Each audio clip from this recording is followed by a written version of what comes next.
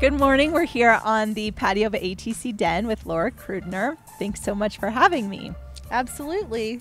So tell us about this gorgeous space. So ATC DEN is the brick and mortar manifestation of Among the Colors, which is a lifestyle blog I started 2 years ago.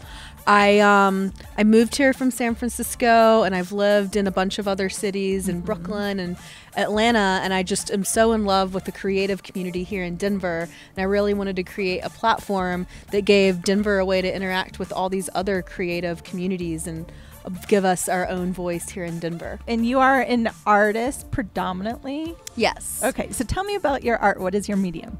So I am a contemporary abstract painter, and I work mostly in poured painting techniques with acrylic, enamel, and almost anything I can find to write with. So I use a lot of charcoal, pastel, paint marker, and ink drafting in my painting. So I'll like layer in acrylic painting with layers of the drawing, and I kind of go back and forth. So what are your thoughts on Denver's art scene?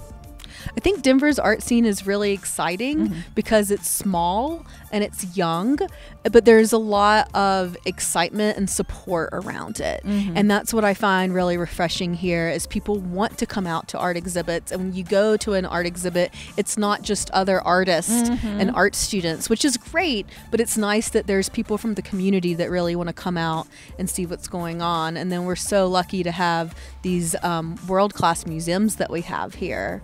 What would you say are like your top few tips for novices like me, where I go to a gallery and like either I like it or I don't, but how to even appreciate art or what to think about? Because basically I always say like, oh wow, that's really postmodern, just because I think that makes me sound really smart. Yes. But well, everything is postmodern, oh, so okay. that's everything that you're going to see in a contemporary art gallery is we're postmodern era, unless you went and saw like Renaissance painting. If you went and saw like the Monet exhibit at the Denver Art Museum, don't say it's postmodern. Okay.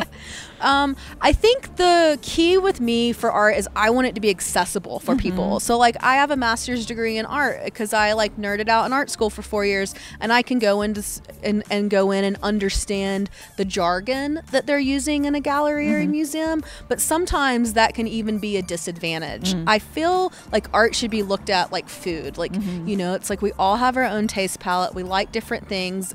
I think tomatoes are the best thing in the world. You might think tomatoes are weird and gooey.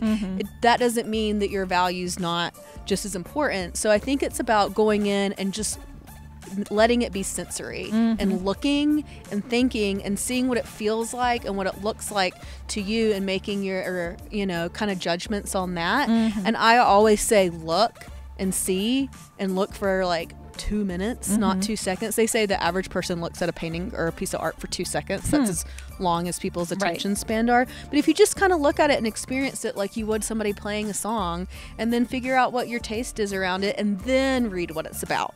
Do you want to do some lightning round questions? What is your biggest indulgence? French fries and whiskey. Definitely salty, but it's all about whatever sauce is on the side. Ooh, like tell me more about that. Garlic aioli, the truffle aioli is my favorite. Okay, good. Coffee or tea? Tea, jasmine tea. Thank you. Yay. Cheers.